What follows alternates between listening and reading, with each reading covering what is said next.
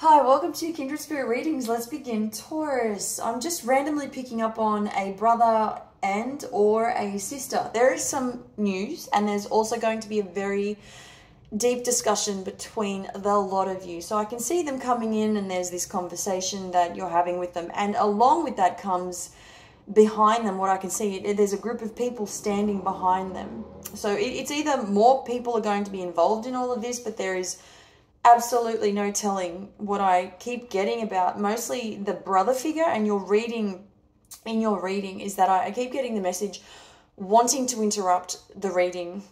This person is coming in wanting to interrupt the reading by saying a couple of strange things that are coming up in relation to this brother. A couple of things to keep in mind.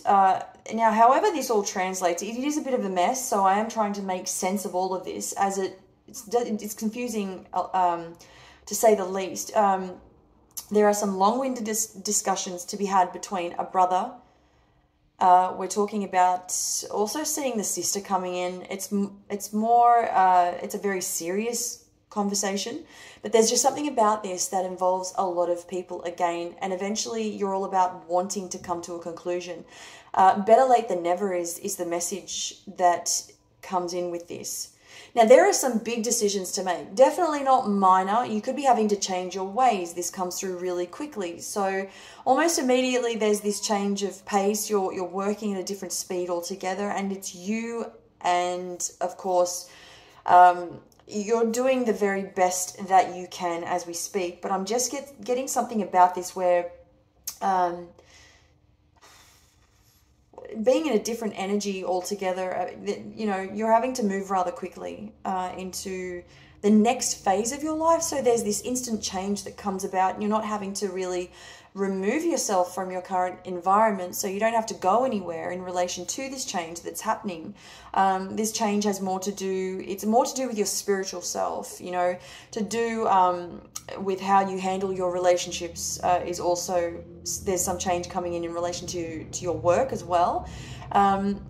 It's not you having to move there's no change of environment. As I said, it's just a quick and easy sort of shift that happens for you really quickly. It's adaptability. It's you having to increase. There's an increase in the workload that you're involved in.